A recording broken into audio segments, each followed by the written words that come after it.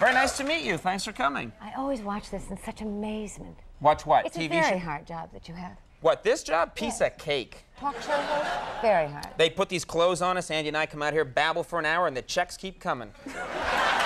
So modest, but you're very charming. Oh, well, thank you very much. That was not a legitimate staring contest. Why? You're an Irish Catholic boy. That's right. And I'm an Irish Catholic girl. I'm one of 8. How many Say siblings no do you more. have? What? How many siblings do you have? There are 6 kids in my family. And I have 8. We grew up for high stakes and played that game. No gags in the background. Really? You guys would take it seriously? I would put a $100 bill on this table right now. Really? I would give you a 2-minute time limit, and I would win. Well... Wait a minute. Andy can do anything he wants. Anybody from the audience can do anything they want. Mm-hmm. Anything. For 2 minutes. Really? And I will win. Won't this sort of hurt the talking segment? It might be a little detrimental, but that could be a plus, Conan. Oh, okay. Well, do you have $100 on you? Could you lend me 100 and I'll give that to you? No way! Forget it. I don't have $100. Didn't you play it when you were I said a boy? the checks keep coming, but they're not big checks. I get like $18 a week. Do you? Yeah. You're well dressed for it. Thank you. This is one piece. It zips up the back. Now, you know, Kathleen Turner said that... What an interesting woman she is. She's a fascinating woman. And she said, actually, during the commercial break, she said, I'd love to stick around because she had to run. She said, I want to stick around because I want to do a Whose Voice is Lower with Kate Mulgrew. She said that, actually. No, her voice is... She said, speaking like this, her voice is considerably lower. But you have a great voice, too. You have a fantastic My voice has been the subject of much controversy this year, and I'm not kidding. What do you mean, controversy? A lot of people were very concerned about my voice, possibly as the captain. Now it's resonating in a very peculiar way. That's an echo in this chamber. What do you mean? People, like fans of the show? I have men, I think, what do they print it in, they punch it into the internet, said she sounds like a cross between a munchkin and a sort of Katharine Hepburn on speed. Really? People on the internet said that? Some guy on the internet. Those vicious nerds. Well, how could they do that to you? Thank you. Yeah. Really? And you don't take that personally? You forge ahead. Not. Well, I try not to take that too. Can you imagine? Okay, but on the subject, while we're on the subject... Are you kidding? That's a terrible blow. I know, it's a terrible thing to say. Munchkin and Katharine Hepburn on speed? And I'm trying to run a starship? Oh, really? It hurts with the commands, I guess. Yeah. Sort of a full speed ahead, let's go, we're power. And the bun didn't help either, let me tell you. Scotty, give me more power. I know there's no Scotty on your show. No more Scotty.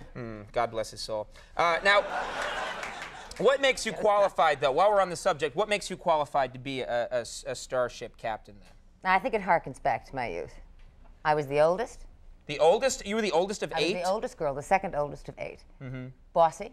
A surrogate mother. I had to do a lot for my mother. She used to make me run in and check all the cribs, see if they were breathing. That's a fun chore. It was great fun. And that's basically what I do on the ship.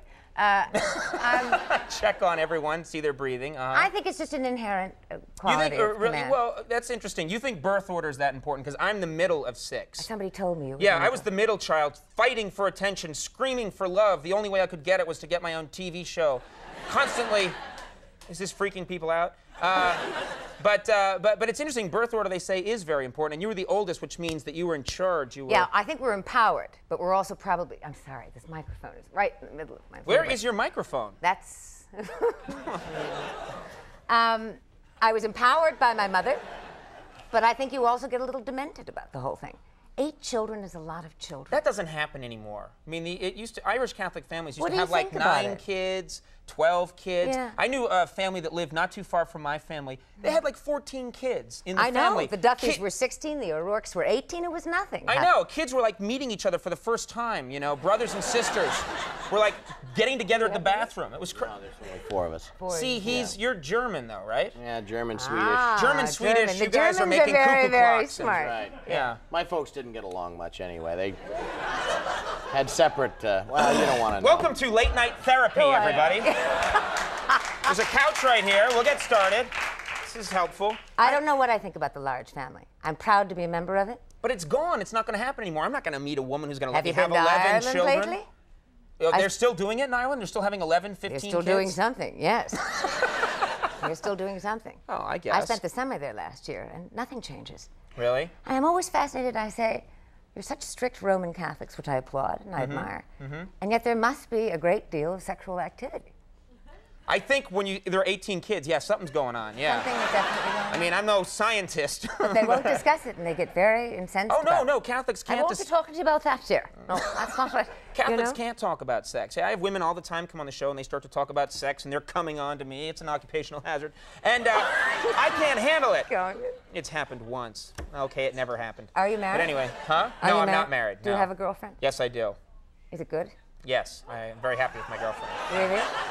Is what good? Your relationship with your girlfriend. Oh, yeah, I think some people misinterpreted when you said, is it good? No, I think some nobody people misinterpreted it. Yeah, there was a guy. There was a guy who misinterpreted. I think somebody misinterpreted. I thought. Well, would you say you're in love? Oh, no, it's not talk. I will not talk about my private life on the show. I'm Irish Catholic. I can't do it. But now he's going to turn it. Yeah, let's talk about your personal life. Are you in love? I am in love, yes. Really? That's good for you. Who is this person? It is good for me. He's a bit of an enigma. You see me, I'm getting a little nervous about discussing You see, it's not easy. Yes, it's hard. It's hard No, because I'm old. You're not old. I'm too old, really, to discuss my private life. You're not old. When I was younger, I was much freer about it. Oh. Well, I'm happy. I'm happier than I've ever been before. Well, that's very nice. That's a very nice thing to be able to say. And he is a contributing factor, a large contributing factor. Oh, well, that's a nice thing to be able to say. Yeah, but I think love is I very think that's important. be a funny Hallmark card. I'm very happy, and you are a large contributing factor. You know? And I wrote it. They have them. If they don't have it now, they should have it. Now, I heard that you were on the subject of Irish and Irish people and Irish culture and Irish lore, that you can do an Irish jig. Is that true? Oh, please. Frank Smiley will... Frank Smiley's been berating me backstage. Frank Smiley, I should explain to people at home, is an idiot who works on our show. And his job... He's right over there. There he is. Frank, there he is. Yeah! Frankie, baby! Frank!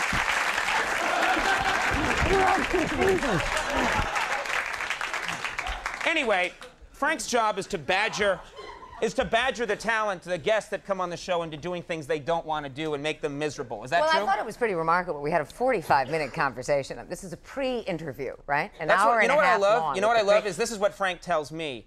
Oh, yeah, she wants to do the jig. Go ahead. I know. You did, too, Frank, didn't you? Frank, He'll never work again. No, he didn't say that. In fairness to Frank. Frank. He greeted me at the door with the Kaylee shoes. He says, the band's got the jig. You got to do it. You got to execute it, or it's my job. No, he didn't say that. In fairness, Frank Smiley said to me, she's not sure about doing the jig. You could try and coax her into doing the jig, and the audience can hoot and cheer, and there'll be this incredible pressure to do the jig. Doing the jig. Okay. There you go. All right. Wait a minute. We have a policy on this show, though. It's only fair. If the guest won't do the jig, I will do the jig. Oh, good. It's no good. I know it's gonna be crappy, but Max, I'll do the jig. Kate Mulgrew doesn't have to do it, and that way other talented people watching right now won't be afraid to come on the show. Come on, join me at least. No.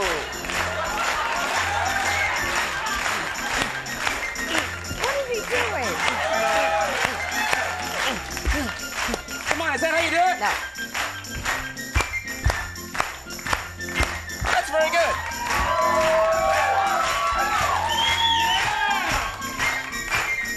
Hands down. Was my jig so bad?